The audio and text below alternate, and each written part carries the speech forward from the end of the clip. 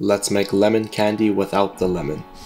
Instead of a lemon, we'll be using Buddha's hand, which basically has the flavor of a lemon, but without the sourness. Let's slice it up and boil it for about 30 minutes, then you can drain it.